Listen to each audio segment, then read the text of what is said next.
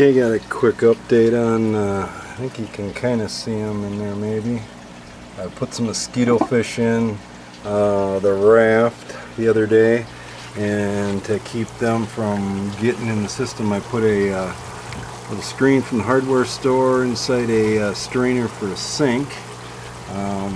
So hopefully they'll stay in there. I didn't think I had mosquitoes, but last night I came out and a mosquito flew out of the bed, so there's about 20 mosquito fish in there. They kind of like the shade. I don't know if you can see them. They're pretty small, but I guess there's a few right there. You can see them swimming around.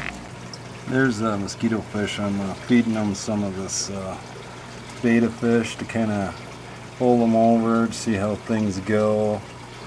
They seem pretty hungry, but I'm just feeding them some betta food. It's pretty small.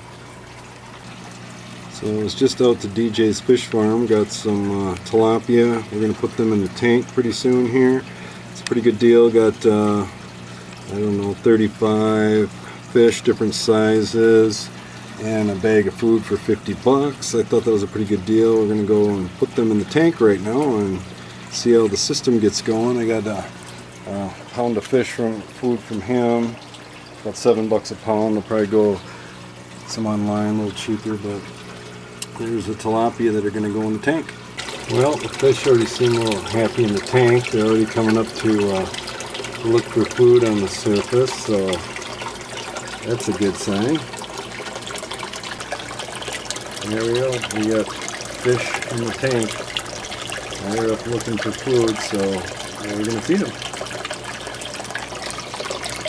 Because some of these guys are so small, I did put a small screen inside the sump just to make sure I don't get them in the sump tank quite yet, because they are, some of them probably get sucked up in there. They're pretty small yet.